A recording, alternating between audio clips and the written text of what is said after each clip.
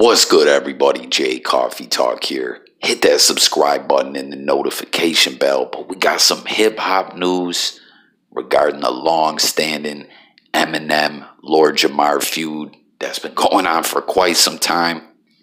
It all kind of started when Lord Jamar became, I guess we'll call it a resident correspondent consultant on Vlad TV, doing all them interviews with Vlad, chiming in on all the situations and topics within the hip hop world.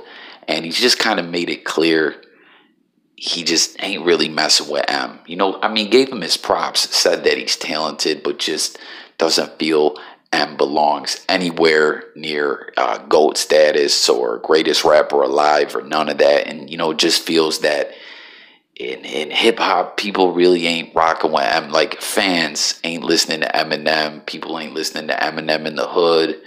And, this has been going on for a minute. We seen 50 Cent get involved, having Eminem's back. At one point, Boosie has something to say about it. That he didn't care what Lord Jamar said, that M was one of the greats. Rakim chimed in and spoke up for Eminem. It's been going on for a minute, man. And, M did diss Lord Jamar on the Kamikaze album. I believe the track was called Fall. And that kind of reignited things where Lord Jamar started speaking on it again, on Vlad and other platforms.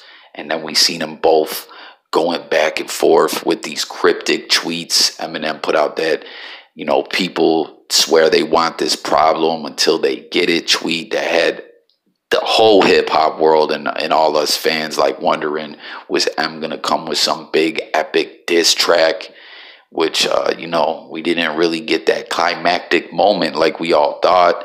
Then Lord Jamar chimed in, every problem has a solution, which everyone felt like it had to do with that situation. And, it's just been going on for a minute. Well, now Eminem, is in Abu Dhabi doing a show, and he's got Mr. Porter with him, fellow D12, which isn't really a group anymore, but Mr. Porter is that dude, man. I'd have to say out of everyone in D12, other than M, and Proof, he's the next one up there, made a lot of beats in the game. He's had a good career. Of course, that's M's hype man nowadays for a minute now. And M, in between songs was like, I had a dream that I was an effing nobody who sucked at rap. Do you know who I was, Mr. Porter? Mr. Porter's like, who? And he said, Lord Jamar. So I don't know, man. It's just kind of crazy, right? Like, every time this thing seems to die down, something else happens. And I don't know, man. I'll tell you what I'd like to see. I want to see a battle. Since M's a spitter and Lord Jamar is all about hip-hop and the culture, I want to see these dudes do let's make it a huge pay-per-view event. You know what I mean? And have some of the greats in hip-hop, like solidified legends, judge the battle. And just let these two get on the mic and just, show who's the superior MC. I think that would be the way to do it. You know what I mean? Like, let's this is all about hip hop, in the spirit of hip hop, debate about hip hop. Like, let's see a battle or something. You know what I mean? We've seen a couple mainstream rappers slide over to the battle rap lane and do what they do over there. But, like, come on, man. Like, let's see that happen. I don't know. Like, what do you guys think about this whole situation? The whole little beef between them. M seemingly kind of coming out of nowhere and dissing them. It's just kind of wild to me. A lot of people criticized Eminem during the MGK beef because, M kind of stays in the cut. He doesn't do a lot of interviews. He doesn't do podcasts. He's standoffish with the media, ever since he got clean and put them drugs down.